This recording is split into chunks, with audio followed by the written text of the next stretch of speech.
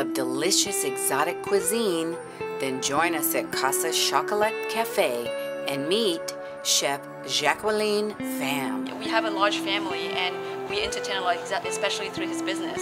So I got the honor to cook for President Carter recently. A lot of executive and Fortune 100 Hollywood celebrities. So it's been a lot of fun. My taste buds are exploding. It was so good. I love the crunch with the carrots and the jicama and the other ingredients in the sandwich, and then I loved having it cool off with the coffee, and then it was just the right amount of sweetness happening with the cookie and the nuts and everything. It was really, really yummy. Very good. The coffee's really tasty.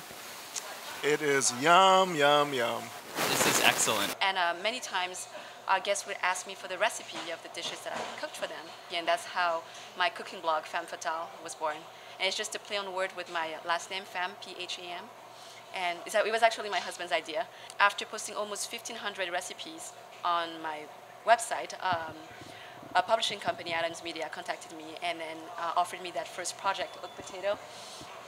And that's how it really all started. And after completing the first manuscript, they offered me the second project, Banh Mi. And I was very excited about it. It was actually a bestseller of Amazon, one of Amazon's bestseller in 2013. So it's been all good. And now I'm just trying to transition to TV.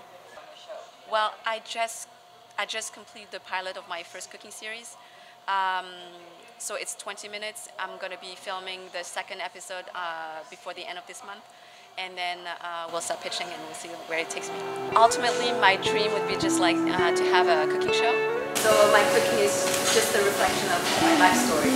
It's a lot of French cuisine with Vietnamese influence and a lot of spices.